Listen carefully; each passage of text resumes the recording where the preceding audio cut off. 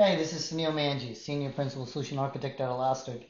This is a quick demonstration of using the ELSER model and how to get up and running with a quick UI. I find it very interesting to run semantic search, and this is for those that want to get up and running really quickly. Let's get to it. So all the code and the instructions are provided on my GitHub page, Sunil Man Elastic Semantic Search. And it tells you a little bit about the setup. So you need to ensure that you have machine learning nodes running on your Elastic instance. I'm running this on Elastic Cloud, or again, running the UI against Elastic Cloud. You have to download and deploy the ELSER model, very simple. Provided a link to the Elastic documentation. You're also going to be uploading the movie plot CSV that's in the GitHub page right here.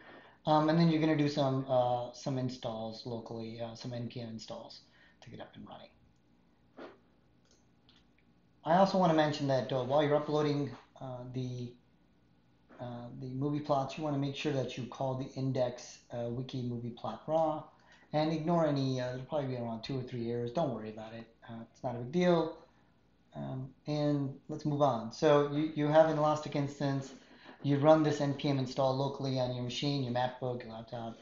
And then in your target Elastic cluster, where you're going to be running the semantic search against, I want you to create an index ELSER movie demo, and we're also going to create an ingest pipeline that basically does the inference when we ingest the documents. And then we're going to take the documents, all the documents that we uploaded, and we're just going to re-index that, and so that's ready for semantic search. And so there's the commands over here to re-index, and the target index is ELSER movie demo. And it'll take a few minutes depending on how many resources and ML nodes you have. It just all depends on that, how many resources. And from there, it'll return a task, and you can monitor a task and see if it's complete or not. It should take a few minutes, not a big deal, just depending on the resources. And then lastly, this demo is geared towards running against Elastic Cloud. So you'll provide your Elastic Cloud ID, your username, and password. And finally, to launch the UI, you simply issue a node, search demo.js. Let's take a look at what this looks like. So here's Kibana, and quickly how to upload.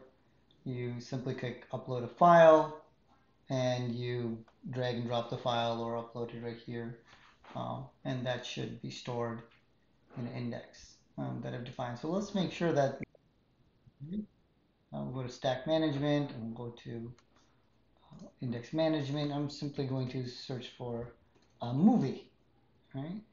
And here you can see that the raw movie was uploaded around 35,000 documents, and I went and re-indexed that data set into ELSER movie demo.